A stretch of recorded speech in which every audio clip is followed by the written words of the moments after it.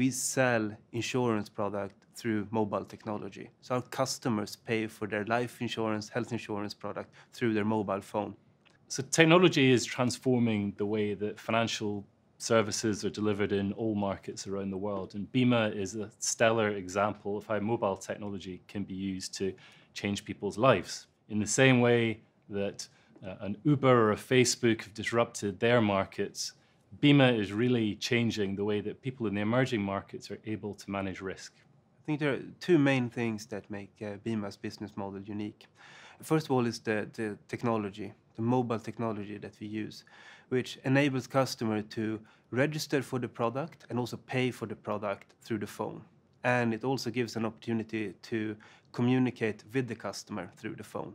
We actually invest a lot in agents that are out there on the field in our call center and actually educate the customer of the products that they are buying. BIMA launched its first product in Bangladesh in mid-2012, and since then we have registered more than 5 million customers on our product in Bangladesh. And as a result of that, we actually doubled the insurance penetration in the country. 97% of BIMA's customers are in the low-income bracket, that 75% of them haven't had access to formal insurance services before. That means that BIMA is creating a new market of people that have been completely underserved by traditional insurance companies in the past. Passionate, professional, and